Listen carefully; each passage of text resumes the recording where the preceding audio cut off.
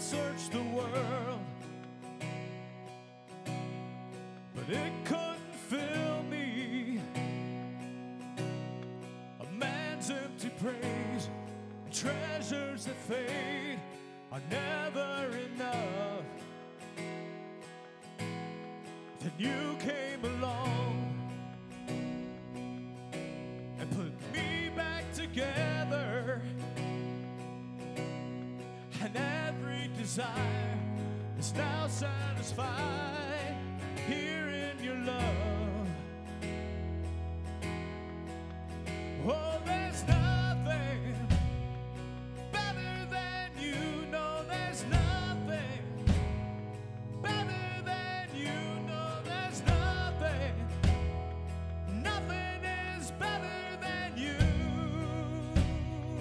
No.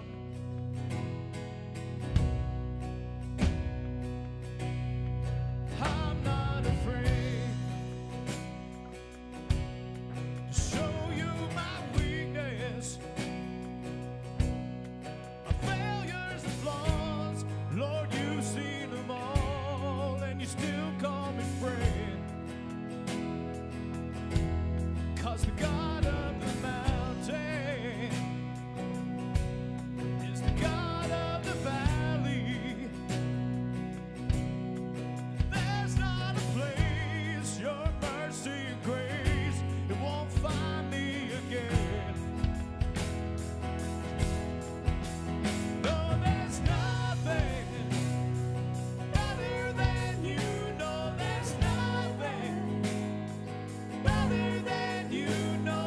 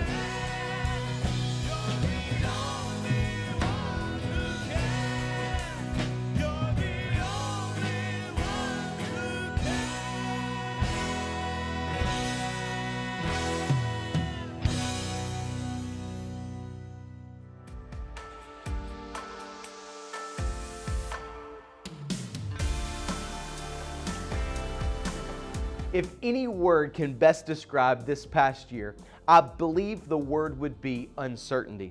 That's one of the reasons this past year has been so difficult. Not knowing from day to day what's coming next. It's caused fear and anxiety and frustration. The events of the past year have also caused us to think about future events that will take place, more specifically, the end times. On the news and on the internet, people are talking about things like the end of the world, the apocalypse, Armageddon, the mark of the beast, and so much more. And these events can be scary and confusing if we're not careful to look at them through a biblical lens. For the past 6 weeks now, we've tried to look at these real future events in a way that is safe, biblically accurate, and with the hope that you're not only informed, but you are also transformed. And if you've missed any of these messages, I would encourage you to go back and watch them online. They're available on our website. Now, let's look one more time at this end times timeline that we've been working off of for the past few weeks. First, there will be an event called the Rapture of the Church, where believers in Jesus Christ will meet Him in the air and go to heaven to be with Him.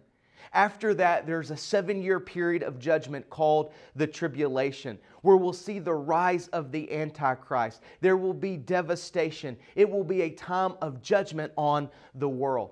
At the end of that time, we will see the second coming of Jesus Christ, where Jesus literally and physically comes to the earth, and He sets up a 1,000-year kingdom called the Millennial Kingdom. And today we're going to talk about an event called the Great White Throne Judgment, the final judgment we see in the end times, which will lead us into eternity future, the new heaven and the new earth, and eternity with Jesus Christ. If you'll remember last week, we discussed the millennium or the millennial kingdom, where Jesus literally and physically rules the earth for 1,000 years as king.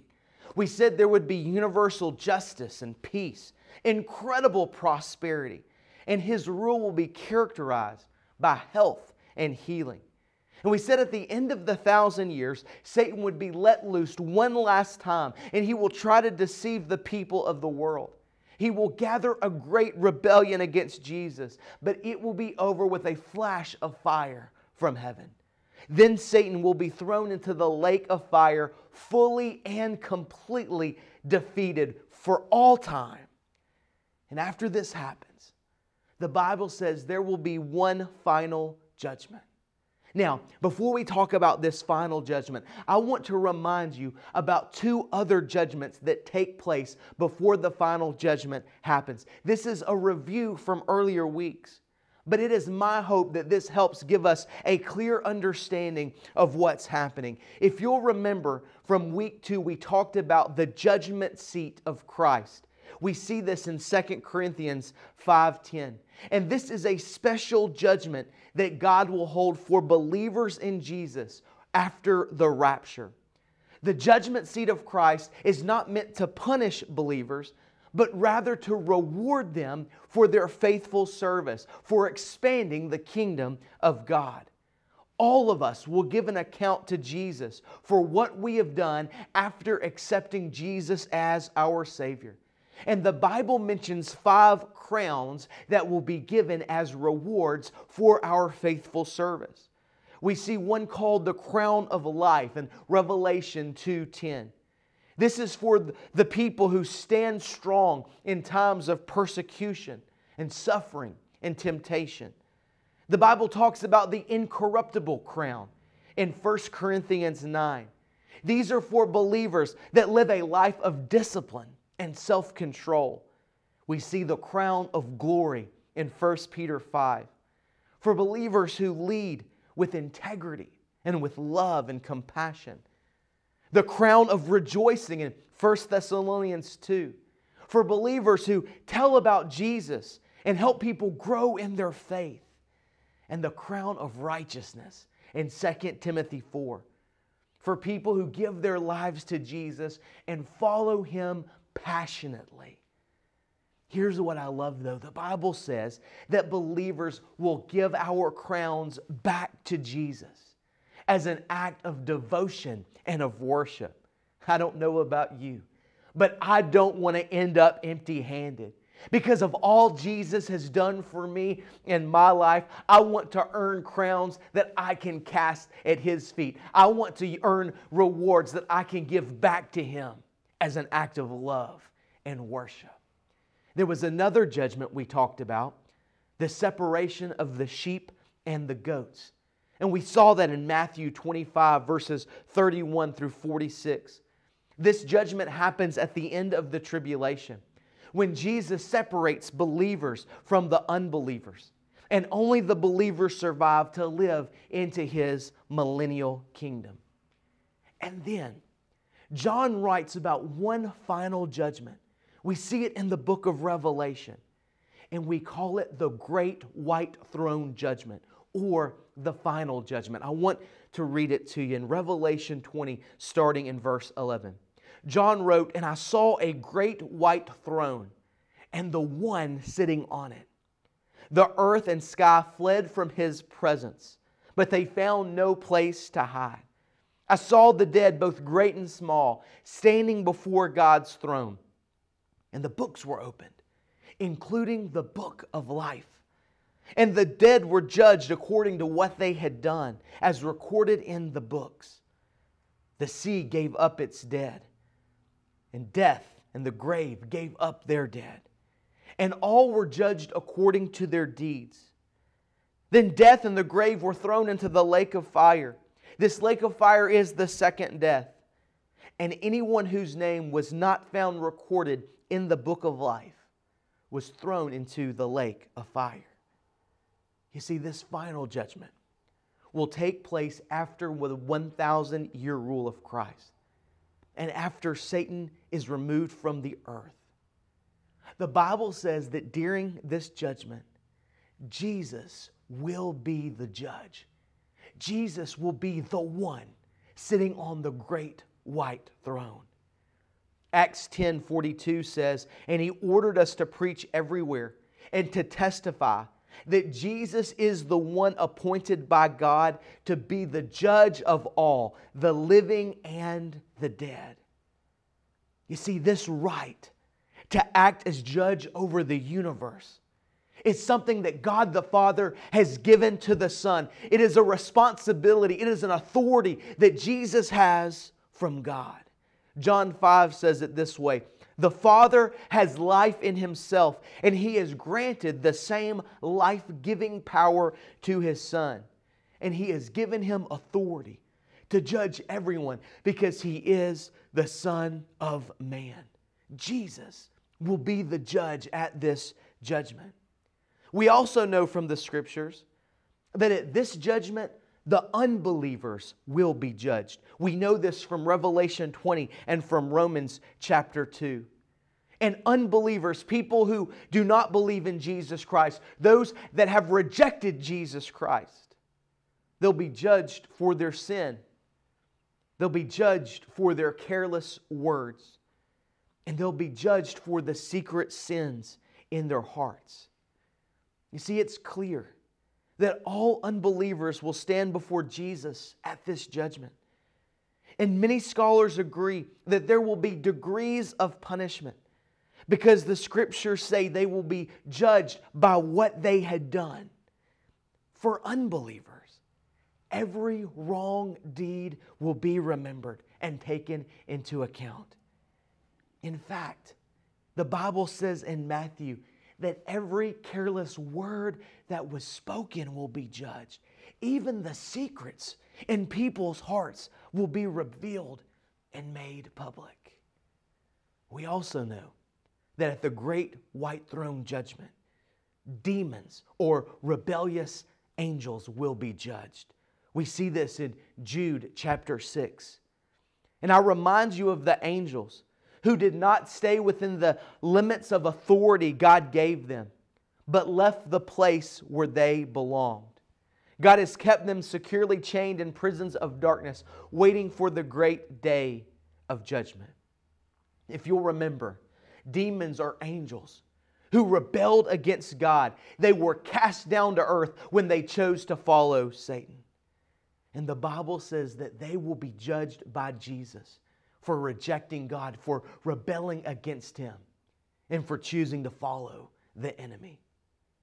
We also know from 1 Corinthians that believers in Jesus Christ will help in the work of judgment.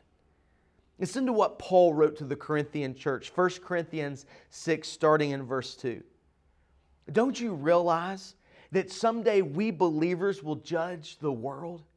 And since you are going to judge the world, can't you decide even among these little things among yourselves? Don't you realize that we will judge angels? So you surely should be able to resolve ordinary disputes in this life. You see, the believers in the Corinthian church were taking their legal disputes to secular courts that were led by unbelievers, rather than handling matters themselves. Basically, Paul was saying, y'all have got to get it together. You better figure out how to judge these small things, because one day you're going to be given the authority to judge things that really matter. This is rather an amazing part of New Testament teaching, that believers will take part in this judgment. Frankly, we don't know what that means. We don't really understand it. Some scholars believe that believers in Jesus will be watching this judgment and approving of it. Some scholars believe that we will be given the authority to participate in it. But all scholars that I've read agree that believers in Jesus will watch this judgment as it happens. Which is one of the reasons why I believe it is important to remember that the Bible says He will wipe away every tear from their eyes after this judgment. I do believe that we're going to see this happen. And I believe that we're going to know people at this judgment. And I believe that we may even cry out in compassion for friends and family members that we know and love that didn't accept Jesus Christ. Because the unbelievers who face this judgment are ultimately destined for a very real place called hell. Now, let's spend some time here for a moment. Because when we approach the theology of hell, we have to do so humbly. I never want to teach on hell from a position of arrogance or moral superiority.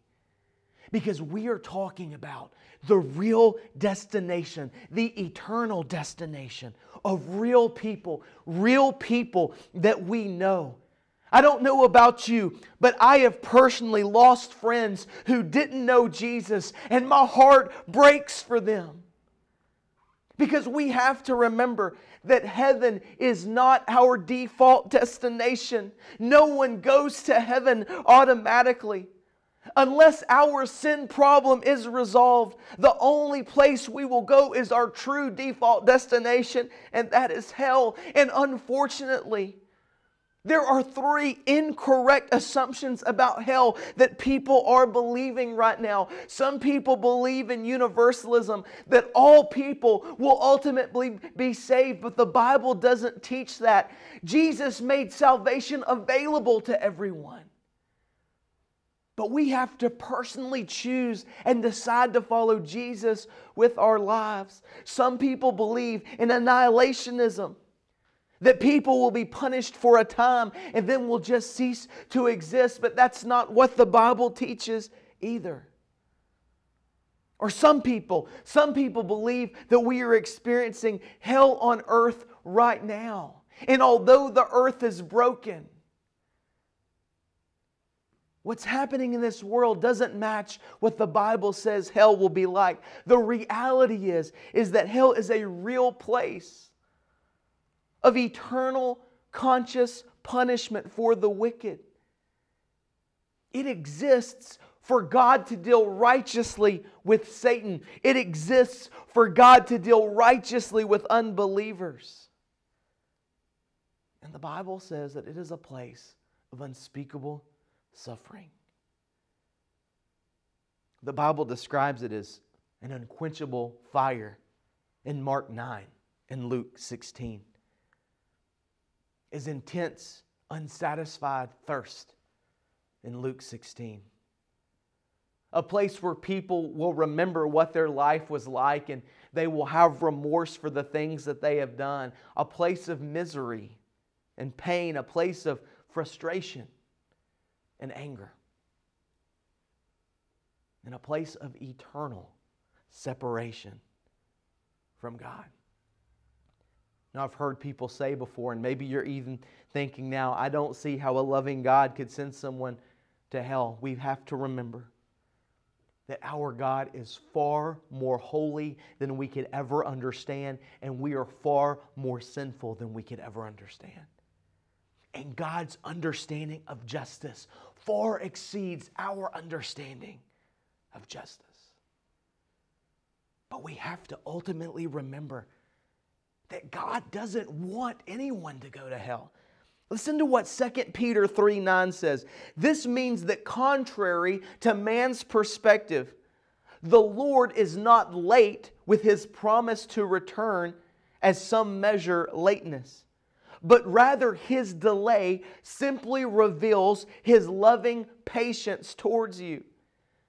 Because God does not want any to perish, but all to come to repentance. You see, the heart of God is He does not want people to die and go to hell. He is patient with us. He is loving towards us. He is compassionate towards us.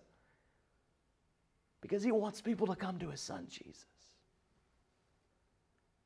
I know messages like this today, they're hard. They are hard to teach. Because this is a reality of something that is to come. Something that we don't want anyone to experience. So my question is, how do we respond? How do we respond to this great white throne judgment? How do we respond to the reality of hell? Listen, if you are a believer in Jesus Christ, there are 4 things I want you to do. First, ask God to see people how He sees people.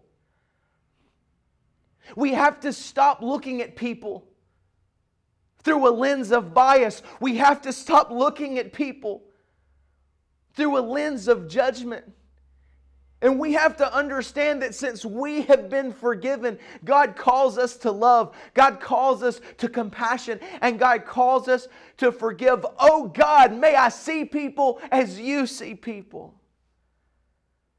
Number 2, I would encourage you, share your God story with others. There are people that you know in your life, and they need to hear what God has done for you. They need to hear how Jesus has changed you, how Jesus has transformed you. They need to know that there is good news. They need to know that there is a loving Savior that wants to rescue them from sin and rescue them from hell.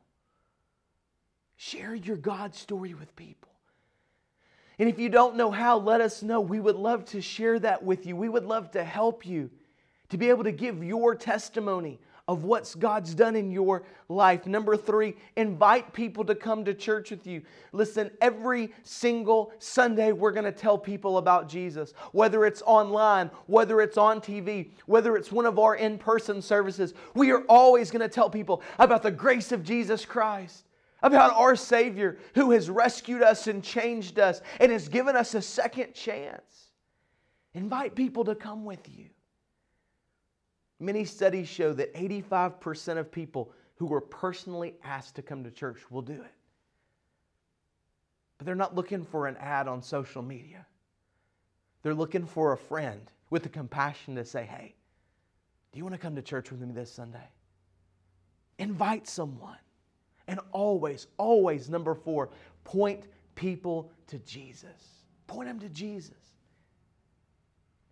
Because a moment with Jesus can change everything. Now, maybe you're watching and you aren't a believer in Jesus. If you've never made the decision to follow Him, please listen. You need to make the decision to follow Jesus today, right now, in this moment. Because everything that we've talked about, it is real. It is going to happen. And we want you to live an abundant life. We want you to live a God-first life. We want you to be everything that God has called and created you to be. And that starts with following Jesus. You see, I know the things that we have talked about today, they are difficult. I know talking about hell, it can be scary. But listen, God, in His great love for you, while you and I were still sinners, while we were rejecting God, while we were being disobedient to God, God said, I love you so much, I'm going to send my Son, Jesus Christ, to live a perfect life. And He is going to die on a cross. He is going to suffer punishment. He is going to suffer the wrath of God to be your substitute. Jesus is going to die so that you can live. Jesus died on the cross. He spilt His blood so that you and I could be forgiven and be set free from our sin. But He did not stay dead. And 3 days later, the Bible says He rose from the grave in victory over sin, in victory over the enemy, in victory over death. And if we will choose to place our faith in Him, to trust Him with our eternity, to follow Him with our lives, the Bible says that He will forgive us of our sin. He will wash us as white as snow. He will rescue us from hell. And you can live an abundant life on this earth. Do you need a second chance today? Do you need a fresh start today? Listen, it all starts with Jesus. And if that's you, I want to invite you to pray this prayer with me this morning. You can pray, God, I've been doing life by myself. I've been trying to live my life my own way. I've been trying to be my own boss. God, I've been trying to be my own God. And today I realize I am a sinner that is separated from you. And God, I need your forgiveness. I believe your Son Jesus died on a cross for me, and I believe He rose again from the grave. And today I choose to follow Him with my life. God, would you forgive me? Would you change me? Would you give me my fresh start today? Jesus, you are my Lord, and I want to follow you for the rest of my life. And Jesus, it is in your name I pray. Amen. Listen, if that was you, I want to congratulate you. The Bible says that all of heaven is celebrating the decision that you made, and we celebrate along with you. But please, please don't turn this video off. Do not change the channel without letting us know. You can go to our website and fill out the digital connect card. Give us a name, an email address, a phone number, just some way to reach out. Because I want to pray for you by name. And I want to send you resources that will help you grow in your faith and become more like Jesus.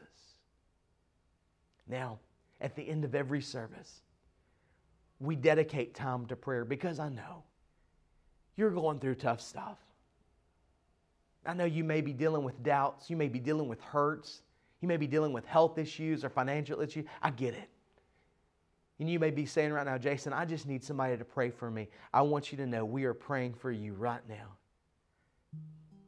And if you want to let us know your prayer request, you can send in a prayer card online. You can email us. You can post in the comments below if you're on our online campus. And our prayer team will be calling out your name to Jesus. So here's what we want to do. Let's worship together one last time today. And as we worship, let's pray. And I want you to know that we love you and we are for you, and Jesus loves you and He is for you. And if you need prayer, you let us know. Let's pray together. And great are you, Lord. It's your breath in our lungs, so we pour out our praise. We pour out our praise. It's your breath in our lungs, so we pour out our praise to you only. Great are you, Lord. Jesus, we love you so much and we thank you. We thank you that even though our default destination is hell, Jesus, you stepped out of heaven. You lived a perfect life. You sacrificed yourself in our place. so that we would not have to experience hell, so that we would not have to experience punishment. No, we can experience eternal life with you. We can experience abundant life with you, Jesus. Father, I pray for all those that can hear the sound of my voice today. Father, I pray in Jesus' name that you would just meet them right where they're at. And God, whatever doubt, whatever hurt, whatever health issue, whatever financial issue, whatever relationship issue, God, whatever they're going through, Father, I pray that you would just show yourself strong in their situation. And God, if people need to reach out for help, Lord, I pray that you would give them just a confidence, Lord, to reach out and ask for help today. Lord Jesus, we love you, and we're going to give you the honor and glory for what you do. And it's in Jesus' name I pray. Amen.